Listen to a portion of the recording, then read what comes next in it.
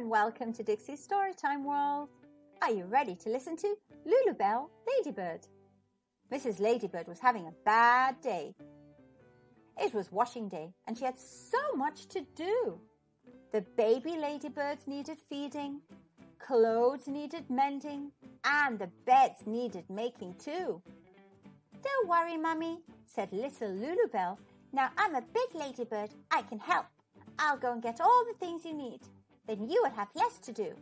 "Oh, that would be so helpful, Lulubell," said Mrs. Ladybird. So off Lulubell flew. The first person she met was Miss Spider. You look tasty," cooed Miss Spider. "Please don't eat me," pleaded Lulubell. "I need some thread. If you can spare me some of yours, you can." And she whispered in Miss Spider's ear. "That would be nice," agreed Miss Spider. When she got to the pond, she met Mr. Frog. You look tasty," croaked Mr. Frog, licking his lips. "Please don't eat me," said Lulubell. "I need some water, and if you give me some of yours, you can." And she whispered in Mr. Frog's ear. "Yes, please," nodded Mr. Frog.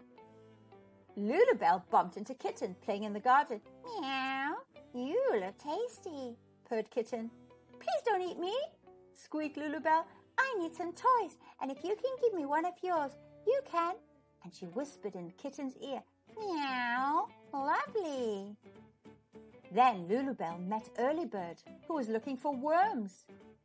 "You look tasty," twittered Earlybird. "Please don't eat me," begged Lulubell. "I need some salt feathers, really nice and soft feathers, and if you can let me have some of yours, you can." And she whispered in Earlybird's ear. "You're on," trilled Earlybird. "Phew," breathed the worm. Lulubell met Mr. Squirrel, who was collecting nuts. "You look tasty," chattered Mr. Squirrel. "Please don't eat me," said Lulubell. "I need some nuts, and if you can give me some of yours, you can." And she whispered in Mr. Squirrel's ear. "Perfect," cheered Mr. Squirrel.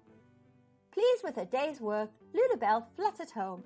Her tired mum was pleased to see her back safe and sound. "Well done, Lulubell," said Mrs. Ladybird. "You have saved me so much work. What a caring little ladybird you are." "No problem," said Lulubell.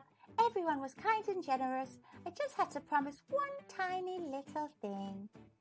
I promised they could all come for tea."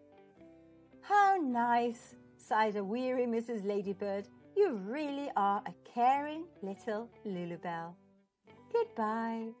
Thank you for listening. I'll see you soon in the next video.